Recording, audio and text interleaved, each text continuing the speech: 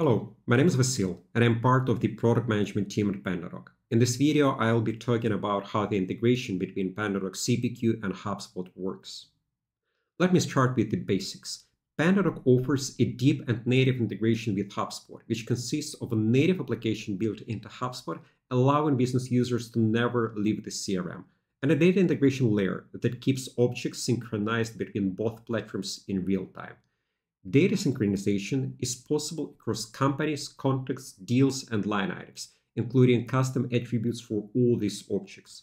The most robust part is the integration of line items, which happens in real time. You can pull line items from HubSpot, edit them in PandaDoc, and all the changes will be transferred back to HubSpot, either when you're saving the code in PandaDoc or when you're completing or signing the document. In addition to object synchronization, PandaDoc supports several other workflows, such as adding items to activity logs, uploading PDFs of signed documents, changing deal stages, and even synchronizing product catalogs between platforms, so you don't have to maintain them in both places. One of the common questions we hear is, do I need to create line items in HubSpot when I'm working on a quote in PandaDoc? The answer is no. When we're talking about a new deal, you might start with no line items. You would create the quote in PandaDoc CPQ, and the line items will be added to the deal in real time. However, in some cases, it is really helpful to pull line items from a HubSpot deal into PandaDoc. For example, when you're amending an order or working on an upsell or renewal. In these cases, you would pull the line items from the deal, adjust them in PandaDoc, and then upload them back into the same or another deal. And now let's have a look at how integration works in practice. We have here a deal in HubSpot. The stage of the deal is qualified to buy. We have one of the attributes called contract start date that will be passed dynamically into the workflow. We don't have any attachments, and we also don't have any line items in the deal yet. So let me start the workflow. For this demonstration, I will be using the playbook called co-termination, co-term playbook. I will be skipping a lot of steps as they don't really matter for the demonstration. So I'm skipping the selection of the deal step. I will select the plan. As you can see, the contract start date has been pulled from the deal.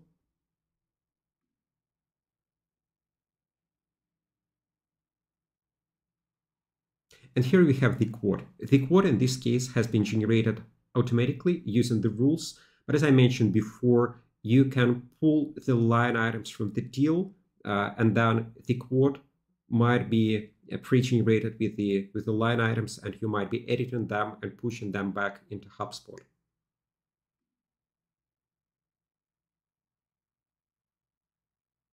And here we have the quote with the payment schedule. Let me assign the contacts and start generation of the document.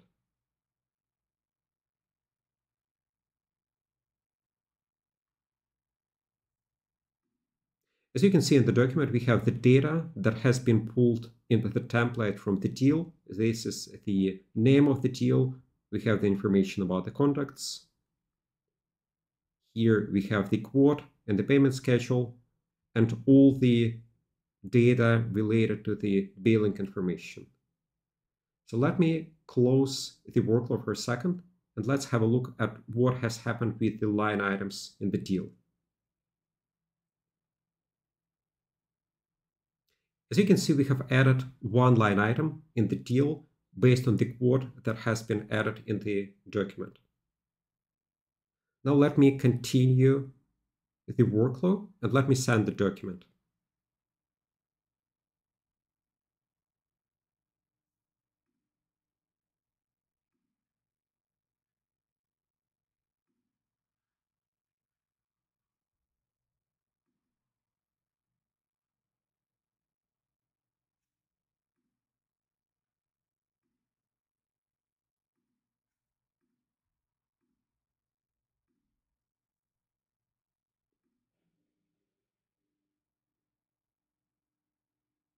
And now let's get back to HubSpot. Let me refresh the deal.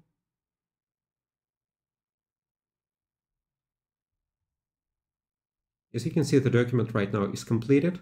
And if we will scroll down to the attachments, we will see that the signed document has been attached to the deal. Now let's have a look at how the integration is being set up. On the screen, you can see the workload that I have been just using in the demonstration. And let's start with the very first step, pulling the data from the integration. As you can see, we have HubSpot being selected here, and then the data is primarily being pulled from the deal. But the interesting part here is that we are also pulling the data from all the objects connected to the deal, meaning that you will be able to use in the workload the line items within this deal, the contacts, and the companies. Now let me show you how you can actually use this data. If you remember from the demonstration, when I have been showing the form has already been pre-populated with some of the data from the HubSpot. Let me show you how this is being done. If you are switching to the Data tab, here on the right-hand side, you can see the questions from the form, and on the left-hand side, you can see in the drop-downs the values that I have selected from the first step from the deal.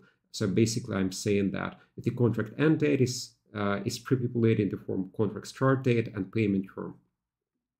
The same can be done with the line items. In the demonstration, the line items in the quote has been generated automatically using the rules, but you can also pull the line items from the deal in HubSpot, and you can pre-populate the quote.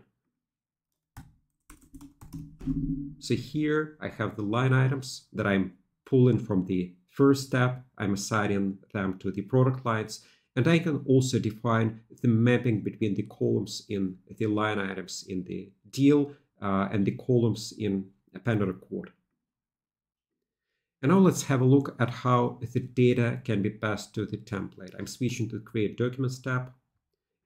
In the Data tab on the right-hand side, you can see all the attributes, all the variables that you have been using in this document, in the template.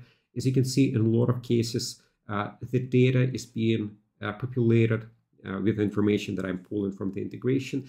The interesting part here is how to pre-populate the contact selection. So we have this special type of the attribute called contacts, and that allows you to show in the small drop-downs in the Create Documents tab the selector of the contacts that you can pull from the CRM. The other interesting trick that I wanted to show you is the mapping of the data. So when I'm clicking on the Map Data step, if I will select here this tab, Pull Data from the integration, it will help to automatically map all the attributes in the CRM to all the attributes that I have in the template if they have the same names. It is something that will help you with the migration from the templates to the workflows. If you already have the template with a lot of attributes that you have been pulling before from the CRM. Now let's have a look at how the data export between PandaDoc and HubSpot can be set up. Right now we're looking at the template that was used in the demonstration. Let's proceed to the settings of the HubSpot integration. When I'm clicking on Configure Rules here, we will see all settings that can be used to configure the integration between PandaDoc and HubSpot. And here are the options that we can configure. As you can see, we can synchronize the field values in PandaDoc with the deal properties in the HubSpot. For example, when someone is filling in the billing information, this data can be sent back to the deal properties in HubSpot. The same can be done with the document variables. Whenever the document variables are modified in PandaDoc, this data can be sent back to HubSpot. When you are changing, adding, removing the line items in PandaDoc quote, all this data can be synchronized with the deal line items. You can do that when the document is being sent, when the document is being completed, or when the quote is set. And that's what you have seen in the integration. We can also synchronize the added and removed line items separately. Also, as you remember from the demonstration, we have been attaching the PDF with the completed document in PandaDoc into the HubSpot deal. It can be done for the documents that have been sent and for the documents that have been completed. And finally, we can also change the deal stage in HubSpot based on the changes of the statuses of the document. So you can synchronize the statuses of the document to the stages of the deal in HubSpot. That's it with the demo. Thank you so much for watching and see you next time.